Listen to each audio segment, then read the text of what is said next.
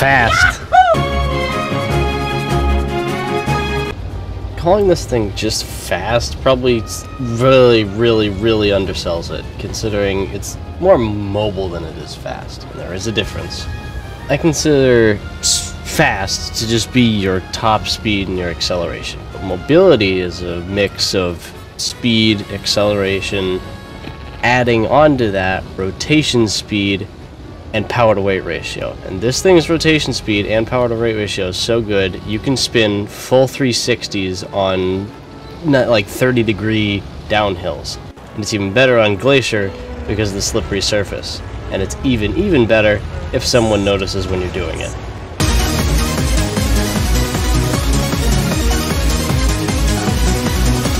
Let's see who we can what is that T-50 doing? It's just like rotating, going down. That is accomplished through handbrake turning. You can handbrake turn by default by using the spacebar and turning, and that's pretty much it. It goes like that for any racing games you may have played. It's also very useful for taking turns sharper than you normally would, because sometimes it's just driving around, sometimes you can get into a bush faster, which saves quite a bit of time instead of driving straight into it and then doing a little wiggle around to get into the bush faster. Also, it can be used when you're attacking someone. You can use it to take the turn a little sharper so you can flank them a little easier to just get around them, and this is a big thing for later. Also, you can use it to flex your driving skills on some scrubs and E25s who think they can just drive straight at you and ram you. Among a couple other tanks that, you know, will just sometimes straight up bum rush you every single time.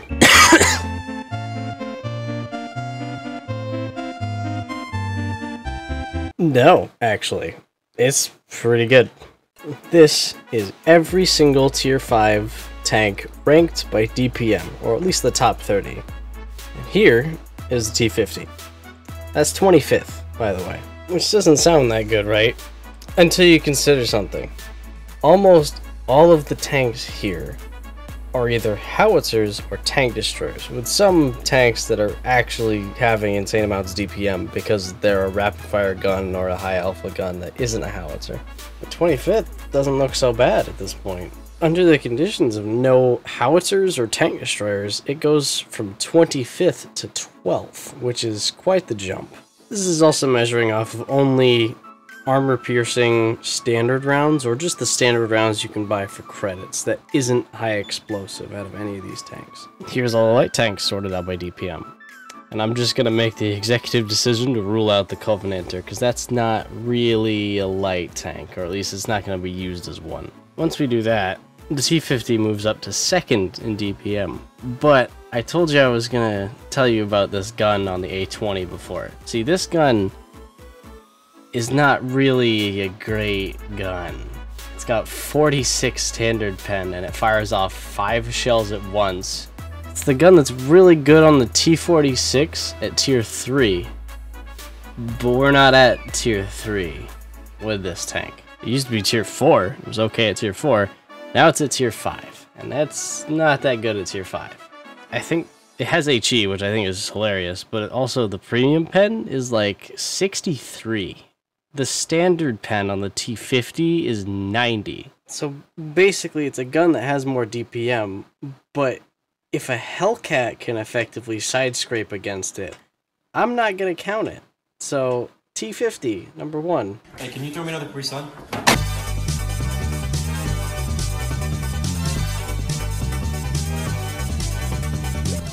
This thing is just so ridiculously good in 1v1 situations with pretty much any same tier tank and some tier 6s, as long as they're not that mobile. Because the traverse speed and power to weight ratio is so good, you're almost always going at top speed. And if you literally just hug them, they're not going to get away. So you just got to get so close. Stick the gun in the tank. You want to be smelling the chocolate this guy is probably using on his Leopard. You just want to be right up against him the whole time. Don't let him get away at all. Just stick the gun in the tank and just follow him. and we'll just ignore that I'm using combat rations for maneuvering. Anyways, once you get used to the fact that you can just roll up to almost any fight, you can just out-circle them. Like, take this Wolverine, for example. This guy's probably thinking, okay, I got some better DPM, I can just keep it at range. Meanwhile, I'm recharging him like, let's get ready to rumble! And I must have surprised this guy a lot. Like, he really must not have been expecting me, because he does not even get to shoot in this entire fight when you just kill him for full health. It's actually kind of funny that usually when I have to get clips for videos, sometimes it just takes forever, sometimes I don't get a clip, sometimes it just runs out of time and I can't bother to get a clip. But in this one, I actually had an overwhelming amount of clips to go through where just stuff like this happens, where you just stick glue to the side of the tank. And this guy actually almost gets it by backing up towards the edge of the cliff so that I can't get around him, but then he stops. So as long as you can just stay behind them and no one interrupts your 1v1, you can always just... Wait a minute.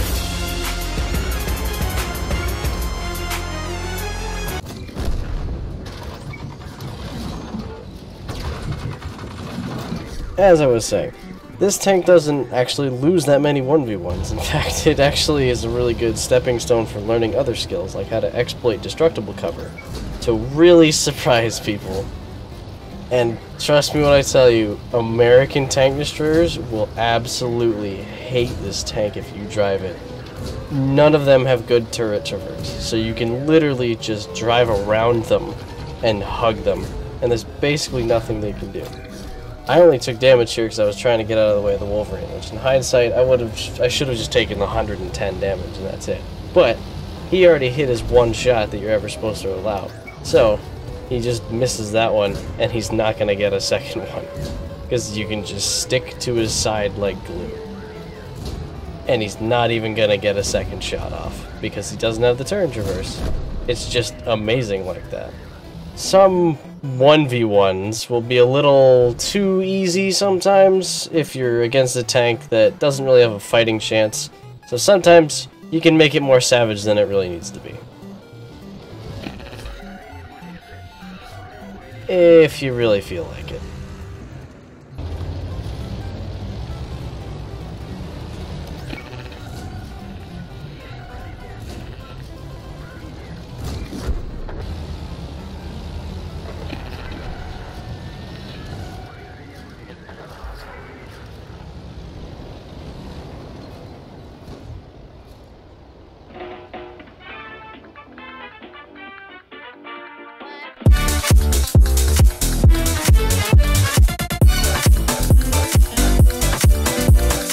Just gonna get it out of the way that you're gonna miss a lot. Like, that's really any tank probably that I'm ever gonna play, but you're just gonna miss a lot. And you're also not gonna pen a lot, because the penetration's not that good. I've actually had games where I've had to just go and cap as our only chance of winning because I just can't pen the guy that's left.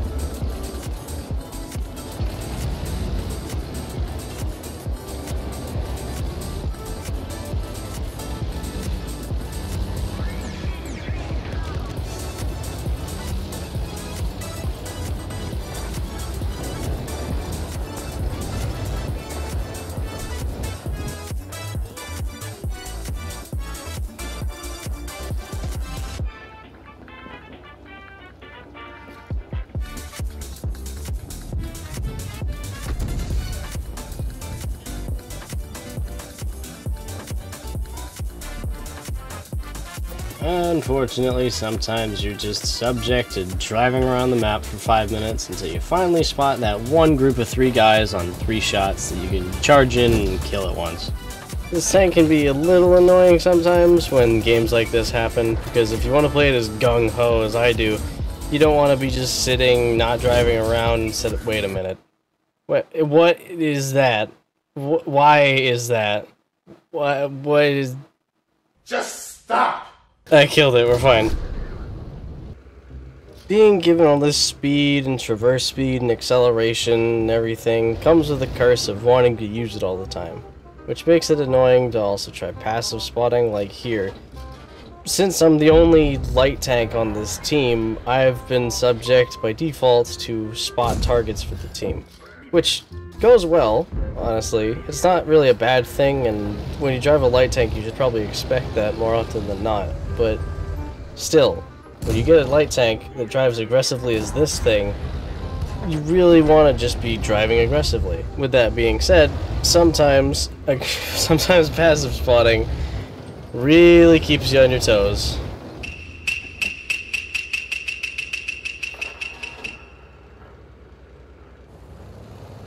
Nerves of steel are required. And sure, you can do the whole light tank thing. It will work fine. You can have fun doing that, and people have fun doing that. You really will get your damage numbers up doing that. But at the same time, it's not very fun, is it? So, you get to this result screen, yeah, you get top XP, and wait a minute. Weren't all those guys on my flank? We spot the Skoda. Skoda gets shot to pieces because he doesn't know he's been spotted, or if he does, he's just trying to get to the other side as fast as possible. Okay, fine. Spot the Anko. Anko drives through the open because he's just trying to get to the flank and he gets spotted. He gets annihilated. So then we move up later, spot a Chaffee when we go into the bush. He's in cover. Nobody can shoot him. But that's 3 people on the flank that ended up with 0. Those guys probably spent longer in the queue than they did get single points of XP for it. And we're not even close to done yet. That's the 3485M. Then we move up even further. That's an SU-12244 who also got 0.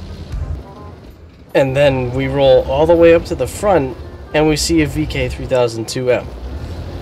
So this is nuts that all those guys got 0 XP from this game, or 0 damage from this game. Maybe I should do this more often, because that actually was pretty good. Well, that kind of trailed off. Maybe I should actually talk about what's bad about this tank. Well, there is one. The fuel tanks absolutely suck.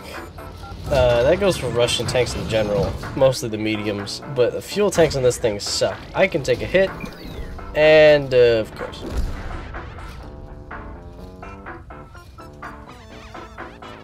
Do you remember that E25 scene earlier in the video? Yeah, well, guess how that ends. I track this guy, drive up, stop, lag spike so that I can't actually keep driving, and then guess what? I was really not happy about that one. Alright, and time for the...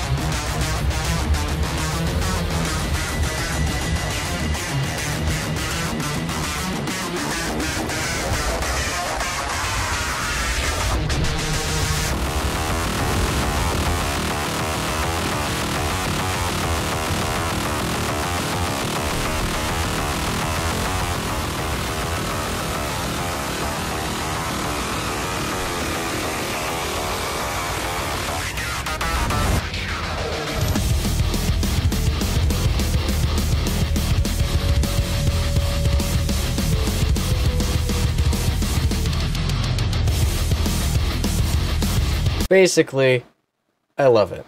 It's a jack-of-all-trades kind of tank that goes fast, has great traverse, over 2,000 DPM on a tier 5 light tank, which is kind of sick when you think about it.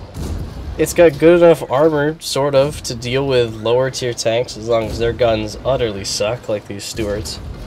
But You can also challenge a KV-1 to a fight. You can shoot some heavies in the side, harass light tanks of the same tier and lower tiers and higher tiers even, sort of.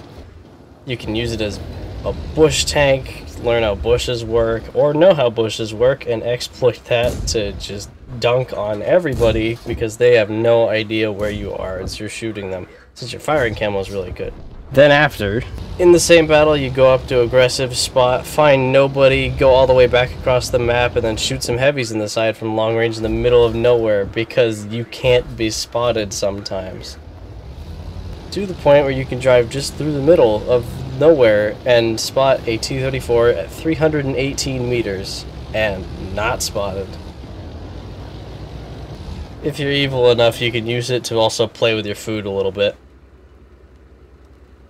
Just gonna wait a little longer.